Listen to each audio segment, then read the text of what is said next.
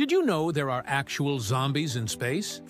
No, not the brain-eating kind, but something way cooler. I'm talking about zombie stars.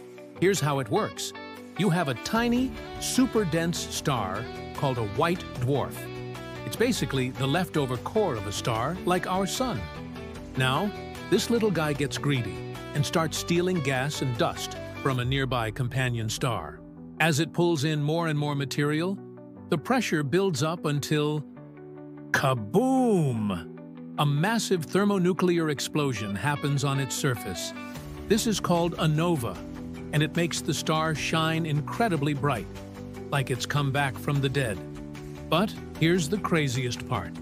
The explosion doesn't destroy the star, so it can just keep doing this over and over again, stealing material and going nova, seemingly coming back to life each time.